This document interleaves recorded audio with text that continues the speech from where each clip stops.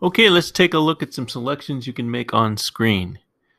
For a single tap, you can select any of your objects if you want to identify or edit them. In this case, we look at one of these waypoints.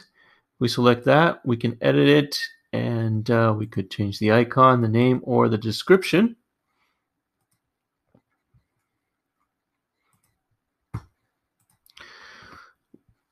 You can also choose something like this recorded track, length 4.47 miles.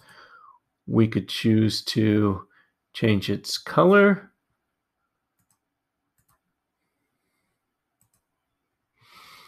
And name and description as well.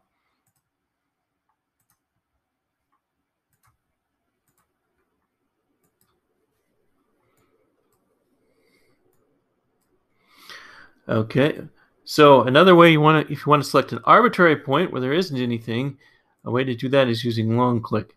As you do that, you see this magnifying glass here, and you take the magnifying glass, and that can get precisely. If you want to get somewhere precise like that, you have a choice of go to this location, but you could also choose to create a new waypoint, change the name or icon, and